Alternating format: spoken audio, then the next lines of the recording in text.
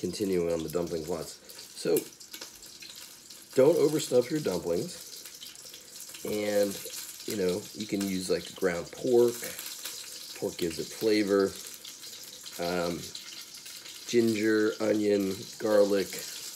That's all good. A lot, and you want to do also use, if you'd like it, also a little bit of shrimp in there, because that's going to give it, you know, that little ocean flavor. But this actually wants me to make meatballs, not meatballs, raviolis.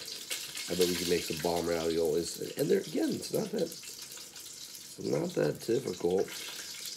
Got to take a little bit of time, and again, I guarantee you that these dumplings are going to be very, very good. Off the chain.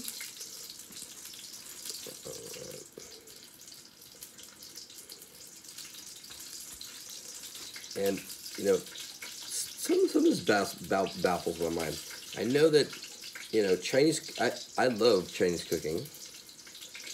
And I love Italian cooking, and there are a lot of similarities there, and there's some people that don't like Chinese food,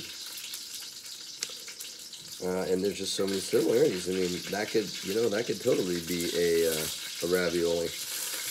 But anyway, I digress. Food is fun, right? You want to have, especially if you're in LA or in San Francisco, is that a little touch there. If you're in LA or San Francisco, you have so many choices, different food styles. It's like, I mean, sometimes it could be a little overwhelming. But I like to float around different foods. I crave Persian, Mexican a lot, Korean barbecue. I don't know.